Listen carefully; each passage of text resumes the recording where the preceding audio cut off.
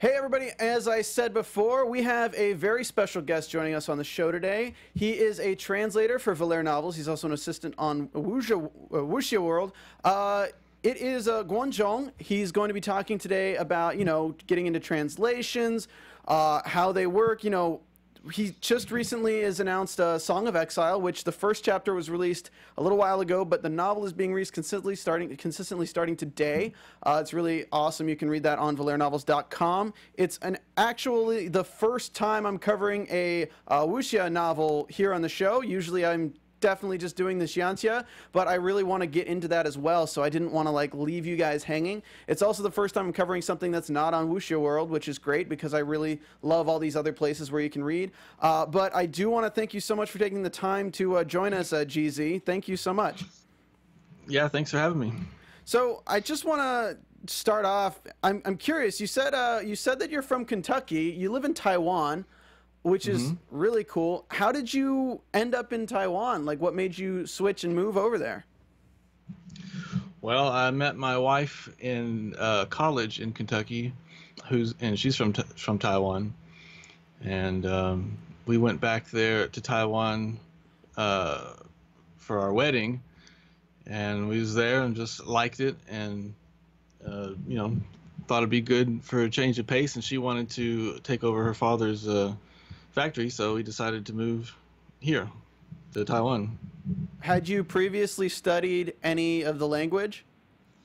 I had a couple of classes in college, but it was just the most basic stuff, just basically pinyin and just a few characters. So I couldn't speak it or really read it except for recognizing a few characters. Wow. So how did you? I had studied Chinese literature a little bit and Asian history in college, so I knew a little bit about the culture. But so how did you get first introduced to the world of translation? Was it before or after you read Song of Exile?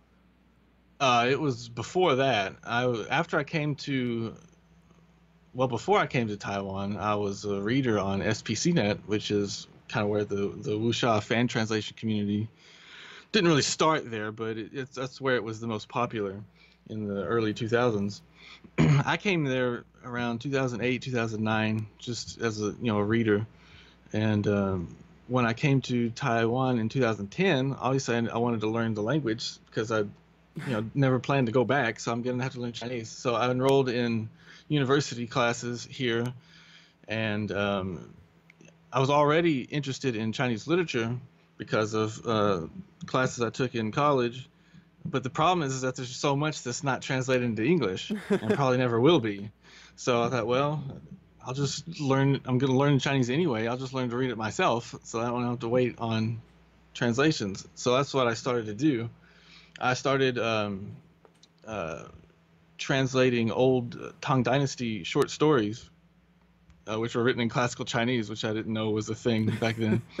And I started translating ones that already had English translations, so that I could use the existing translation as like a crib to help me understand it. And so that's where I got started translating. Wow. So what inspired I gotta ask, because we're talking about Song of Exile, which of course it's a print novel that you translated for the web novel community, which is really cool. And it's from 1965. In the translator note you created on Valere, you said you read it back in 2010. How does it measure up to reading it now and doing the official translation? Did you look at it through rose-colored glasses in your memory and then you read it and you were like, oh, this is just as good as I thought it was? Or was it really interesting going back after you've now read probably several other novels since then? Well, it wasn't quite like that. I knew of the book then. Oh, okay. And I started translating it in 2014. But my Chinese back then wasn't really good enough for me to just read a book all the way through. That was the goal, but I wasn't there yet. And when I started translating Song of Exile on SPCnet in 2014, just as a fan translation. But his writing, Yun Zhongyue, the author, his writing was too difficult. And so I gave that up and switched to something else. And so I never really got past the first little bit of the book as far as reading it. But I kept reading other things about him, from what his fan base in China. He had like a cult following in China in the early 2000s, and they wrote a bunch of stuff online in Chinese forums. I was reading a bunch of stuff about him, and as my Chinese improved, I was read more and more of him. Then last year, when we finally got in contact with his family, I had to decide, which novel I wanted to translate, because he has like 80 novels that he wrote. It's absolutely insane. Yeah, and so, which he wrote by hand, because no computers then. So I was just reading some of his novels to try to decide which one I wanted to do, using his fan base's recommendations as a starting point. And at first I wasn't going to do Song of Exile because it was a little bit denser, and I thought at the time anyway a little bit slower paced than some of his other novels. And so I thought, I don't know, if it'll be as well received. But in the end, I decided to do it because after I read more of it, because it just hooked me, for one, and two, because I don't know how many of these I'll get a chance to do, so might as well start with the one that I really like. So in the end, I picked the one that I like the most, and it turns out that it's not slow paced at all. It's just it seemed that way at first because my Chinese wasn't good, years ago. Well, I feel like, and just to preface. Obviously, I'm not going to give any spoilers out on the show, but I'm 10 chapters in. So you gave me 20, but I read 10 because I felt like that was a good enough basis, and I feel like it's already kind of opened up the world twice. After the first chapter, you're like, oh, whoa, okay, so this is what we're doing, and then I think after the 10th chapter, it's like, oh, sweet, here we go. Like, let's go down this rabbit hole. So I'm actually like really excited. This is the first Wuxia novel that I've started, because there's such a common misconception that all of Xianxia is Wuxia, right? But it's not true, but what is really interesting I find about this is that it uses a lot of the same supernatural elements, but they're known as superstitions within it, which is really cool. So you still get those same elements of the historical and cultural references, but the characters within know that there's some aspect of like supernatural to it. Like you still have pills, you still have like referencing of like, of course we're using, the first chapter has the black dragon waters, which is really cool. So what was the process to get the rights, like to reach out to this family and explain that you wanted to translate this to English, and what was the response? Well, it was... For what, the author himself passed away in 2010, and he wrote his novels, years ago, and they're out of print here, and the publisher doesn't exist anymore. So not the easiest, not the easiest to find out who to talk to. But I figured, well, his family is probably the best place to start. So how to find them, and I didn't really know, but I happened to read an obituary that a Wuxia scholar wrote online for him. And in that obituary, the author mentioned his daughter's name. He actually wrote her given name, which was a little surprising. And so I used that, and I already knew what the author's original surname was. So I ended up finding his daughter on Facebook, because I thought it was his daughter. I wasn't 100% sure, but like 90%. So you Facebook stalked. Worth a shot. Yeah. So I messaged her and told her who I was, and I wanted to translate his stuff, all that, and I got no response. This was February of last year, and just no response. So I was like, okay, well, I don't know if that was the right person or if they're not interested or what. And so I just kind of, moved on, kind of assumed that was a dead end. Then fast forward to, I think, the end of July last year, suddenly I get a response from her, just out of the blue. It turns out she just didn't use Facebook that much, so it's the first time she'd checked it in a long time. And so we exchanged other contact information and went from there, and she was very excited and supported about it right from the beginning. And after that, it was a matter of deciding which novel I wanted to translate, so I read some for a while. And at Valera, on Valera Novels, did all the legwork of getting the contract made and signed and all that. So big thanks to her for that. Cool. How really quick, how are you planning to release the chapters? Well, the original novel, being a print book, it has really long chapters. This is just normal for wuxia novels. About 20,000 characters per chapter, which is about 6 or 7 times longer than a regular web novel chapter, which is about 3,000 characters or so. So it's not feasible for me to release all that at once. So I've just broken it up myself into parts, and then I've given the parts just kind of their own names just for convenience, and just numbered them as chapters that way. The original chapter titles are still there as the part numbers, like part 1, part 2, whatever. So I did it that way just to make it easier on me, so that way I can release something daily. And yeah, so that's the way I'm doing that. Wait, so you mean to tell me that when it says part 1, altruism and animosity on Tiger Ridge, that's everything within that is one chapter? Yeah, that's the chapter 1 in the novel. Yeah, that's about 50-something pages. Yeah. Holy moly! So his chapters are basically a story arc. Basically, each one of those parts, each one of those long chapters is a story arc. You can think of it that way. Yeah, that's how it is. That's how it feels, but that's really cool. Wow. Yes, there's only 24 chapters in the whole novel.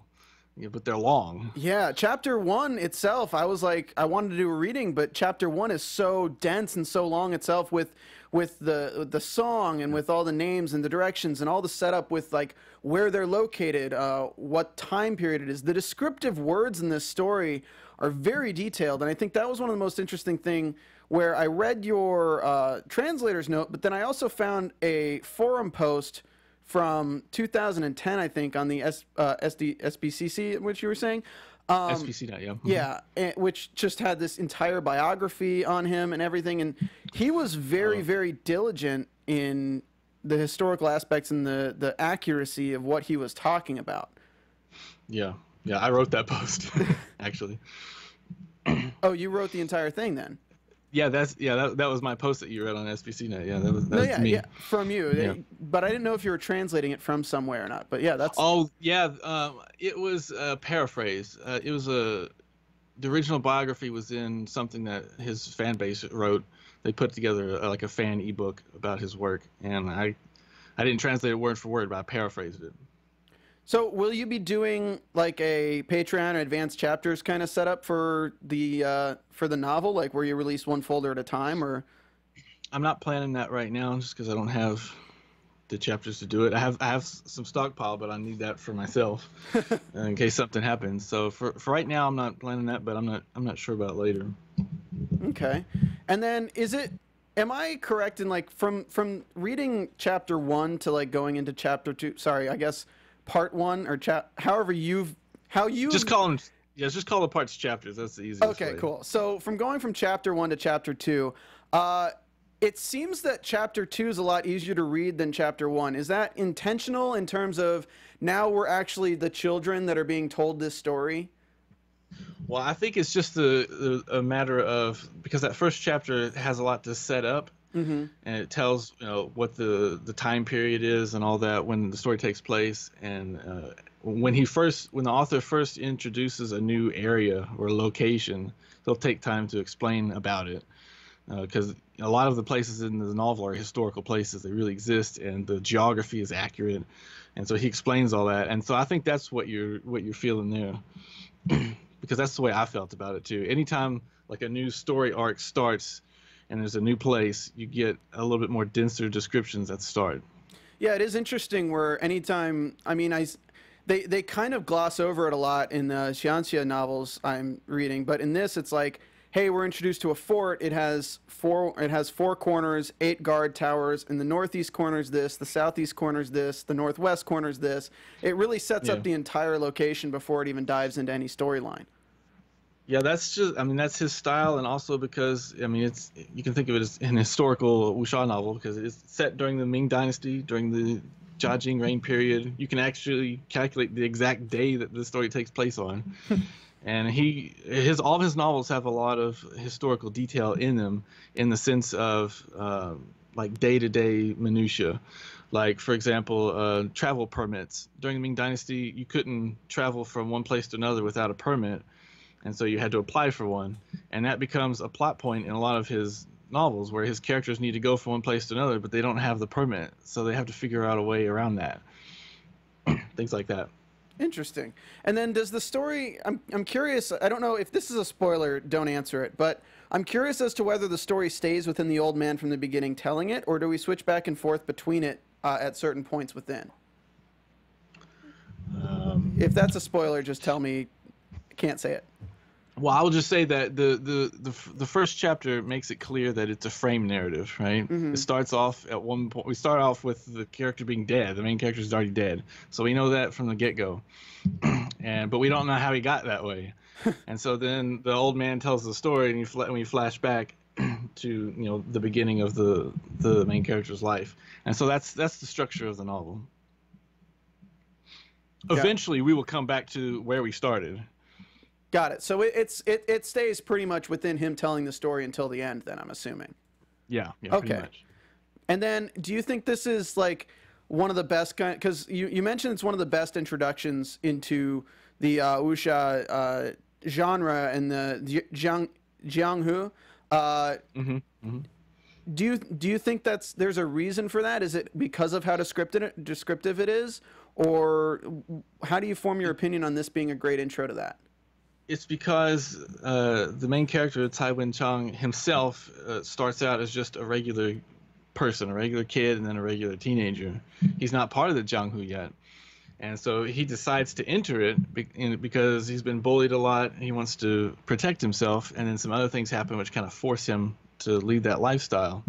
And so we, the reader, learn about the Zhongyue as he learns about it.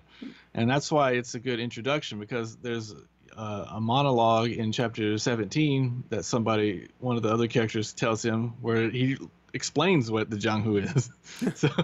So it's pretty explicit what it is. You learn the concepts and the way of life there as the main character learns it, and that's why it's a pretty good introduction. It doesn't just throw you into a story where the main character is a seasoned veteran who's seen it all already.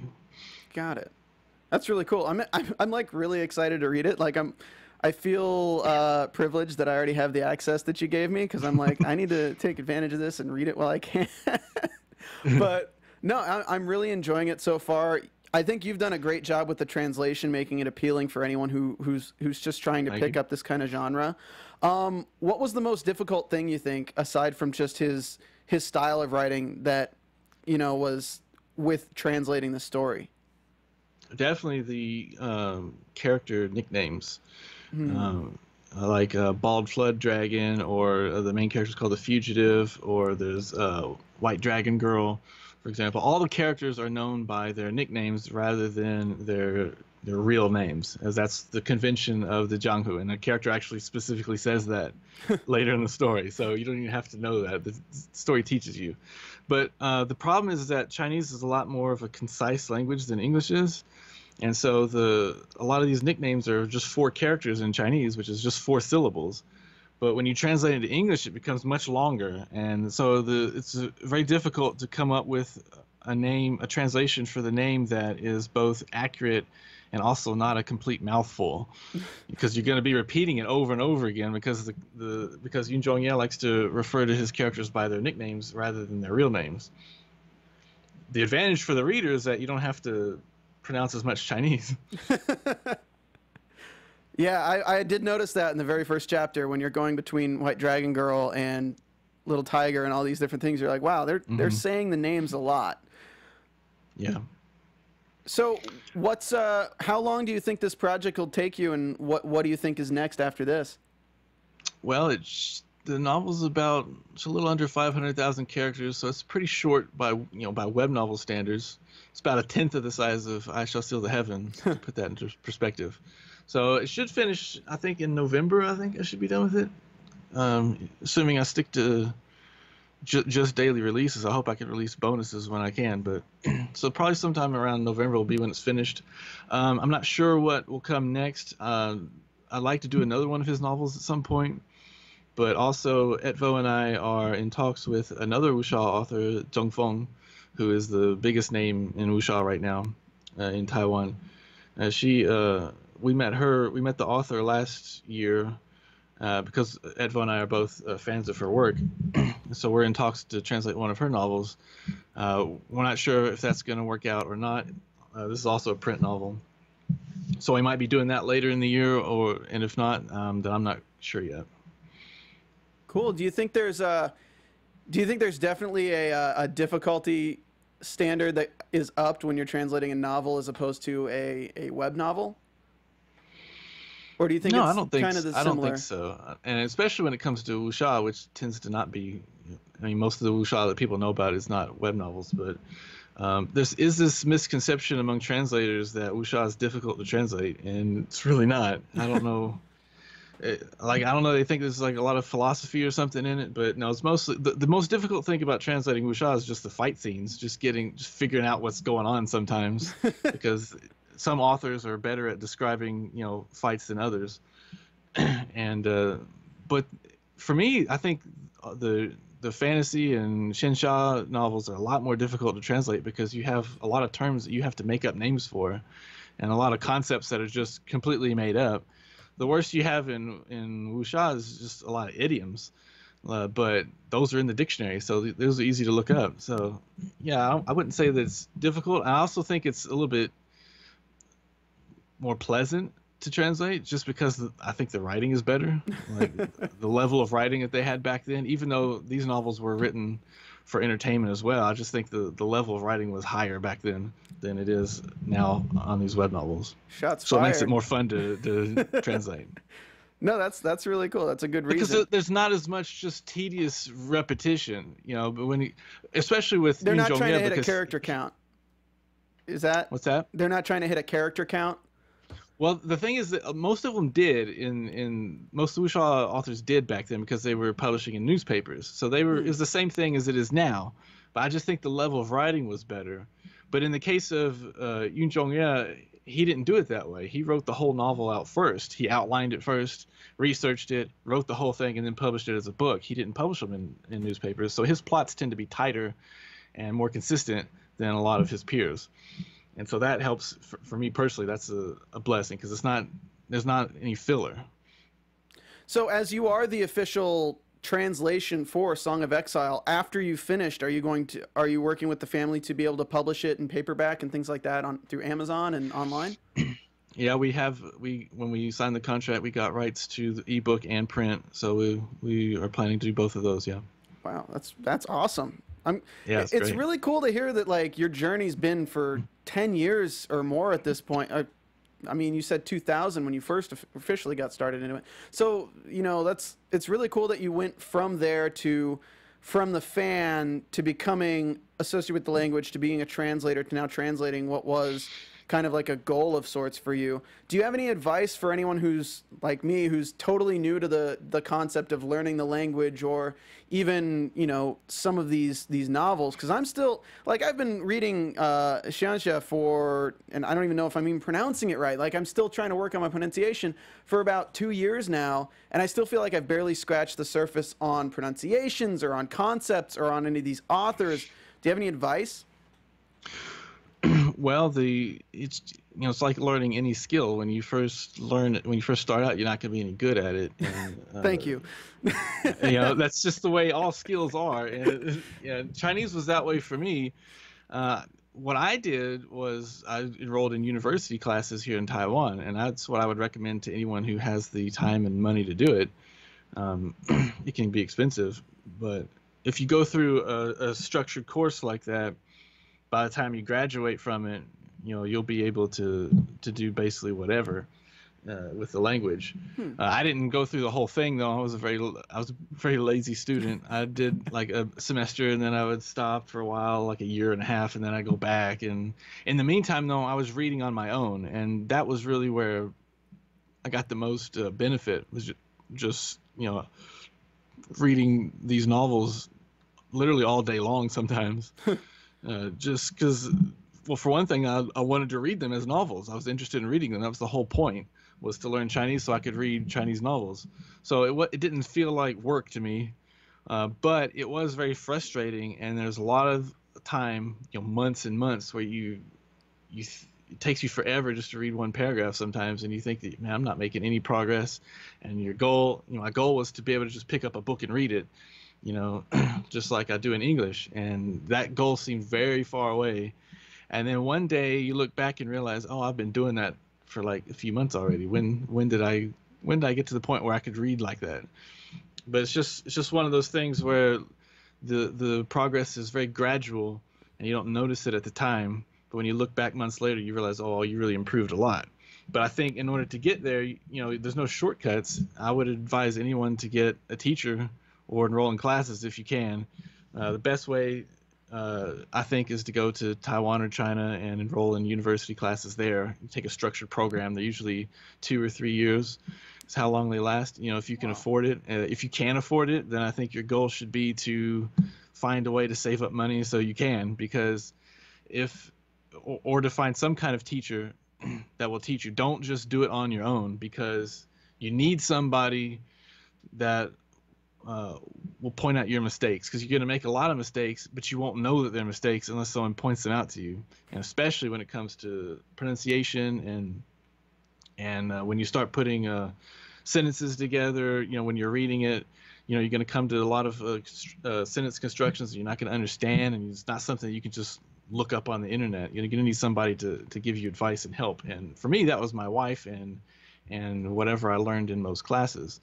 But you need somebody to help you correct your mistakes. I mean, I will say, from the random like 4 a.m. direct message conversations with Deathblade that I have, he's blown my mind on many occasions with like, oh no, this is how this works. And I'm like, what?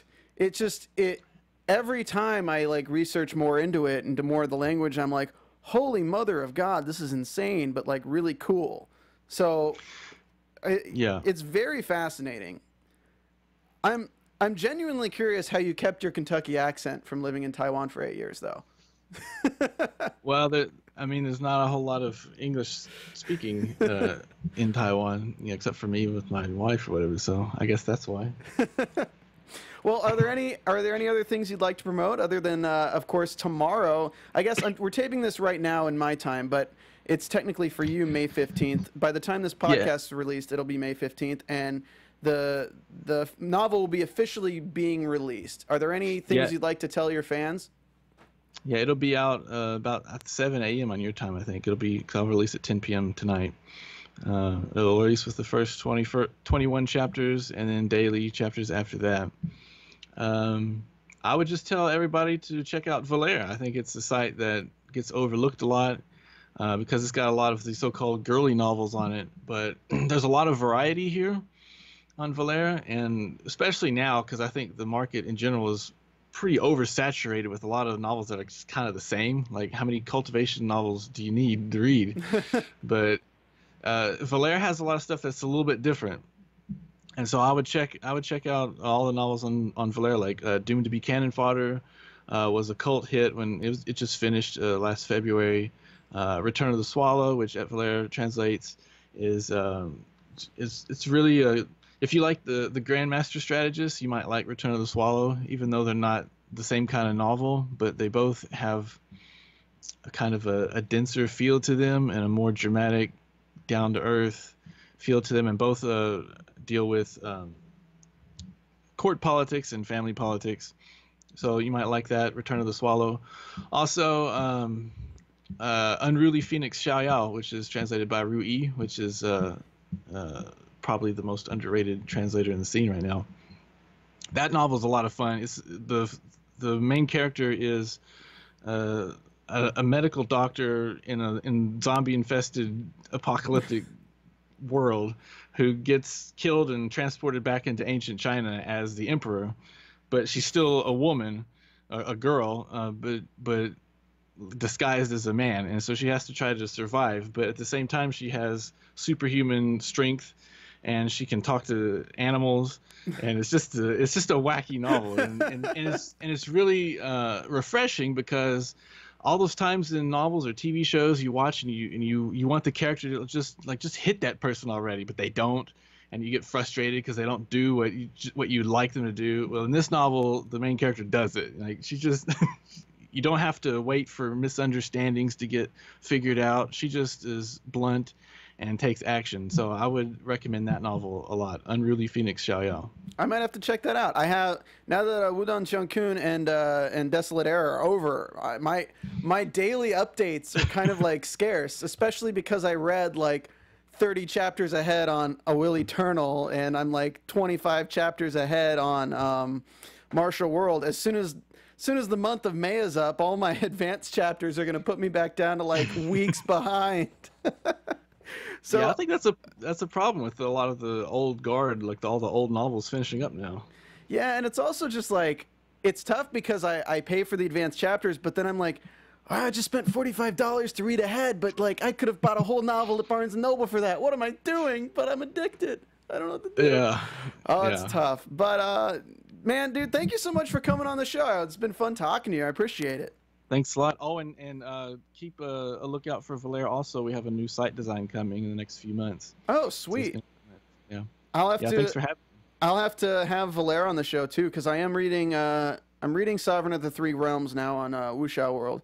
But I should pick up the one you just told me about on Valera, because I want to pick up a novel on Valera, Gravity Tales, and some of the other sites, because people have pointed out that I'm being a little bit too biased with reading only on Wuxia World. Yeah.